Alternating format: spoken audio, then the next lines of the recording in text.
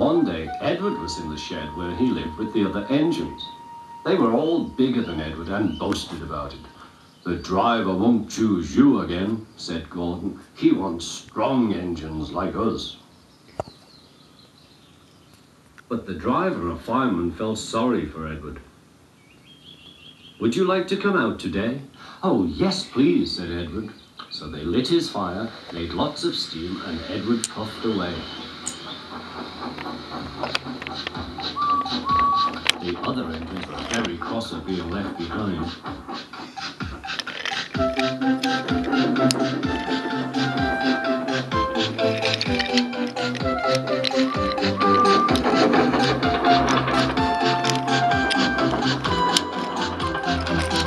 Edward worked hard all day.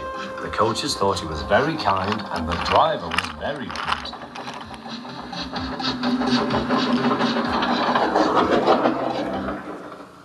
"I'm going out again tomorrow," Edward told the other engines that night. "What do you think of that?"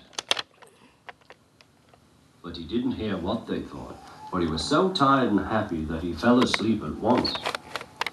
Next morning, Edward woke up to find nothing had changed. Gordon was still boasting. "You watch me, little Edward, as I rush through with the express. That will be a splendid sight for you. Goodbye, little Edward. Look out for me this afternoon."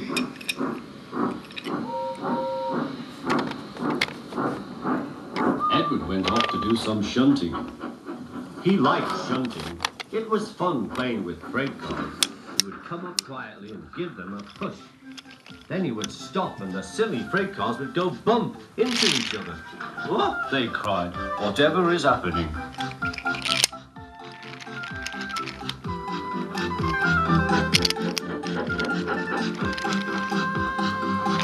Edward played till there were no more freight cars.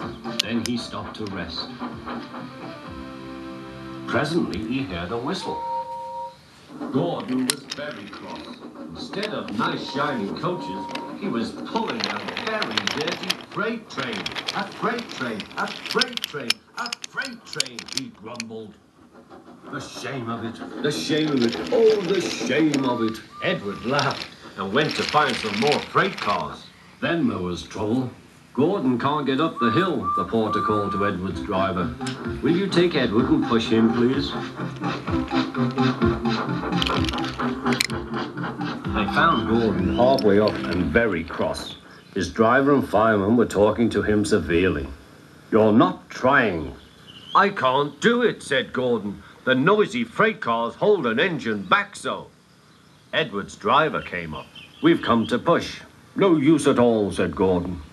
"You wait and see," replied Edward's driver. They brought the train back to the bottom of the hill.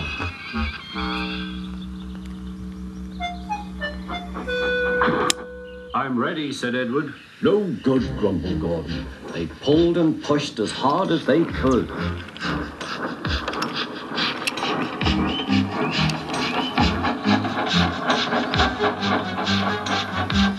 "I can't do it, I can't do it, I can't do it," puffed Gordon. "I will do it, I will do it, I will do it," puffed Edward. Edward pushed and puffed and puffed and pushed as hard as ever he could.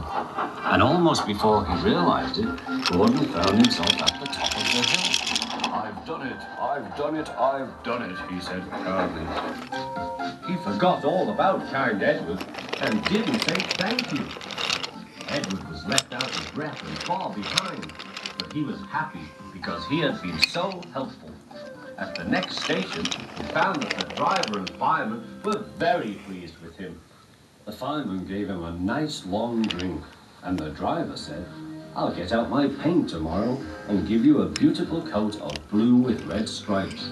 Then you will be the smartest engine in the shed."